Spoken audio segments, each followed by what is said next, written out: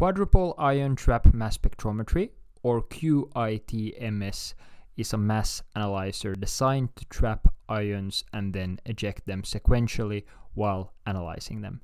This is done by placing one ring of AC voltage or radio frequency voltage around it so that the ion stays in the middle, as well as two static or DC voltage plates forcing the ion to stay in the middle due to repulsion, both on the X-plane and on the Y-plane. There is also a source where the ions can get into the device, as well as a detector when they move out of the device. The main idea is to create a hyperbolic field which keeps the ions in place. The mathematics are beyond the scope of this video, but can be described with Mathieu's equation and visualized using an AQ stability diagram. So just Google those concepts if you wish to understand the mathematics behind this device better. Now, in the beginning, all ions inside of the QIT mass analyzer are stable within this hyperbolic field. However, in order to detect them, they have to be pushed out sequentially by their mass-to-charge ratio. This can be done by increasing the RF voltage, which results in heavier mass ion orbits to become more stabilized, while light mass ions orbits to become less stabilized.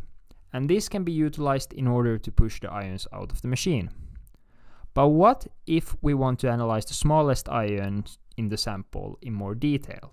How can we get rid of these larger ions first?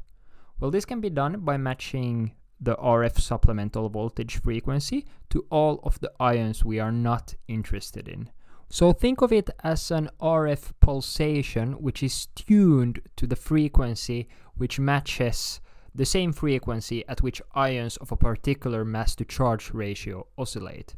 Then by applying this RF pulsation, it causes a sort of resonance frequency, meaning that those ions increase their movement patterns until they are pushed out of the trap. Something that perhaps makes more intuitive sense is an opera singer singing at the exact pitch matching the natural frequency of a fine wine glass. This will cause it to start resonating until a point where it eventually breaks. You may also imagine that you are pushing someone on a swing, and each time you match your push to the velocity of the swing, further increasing its energy.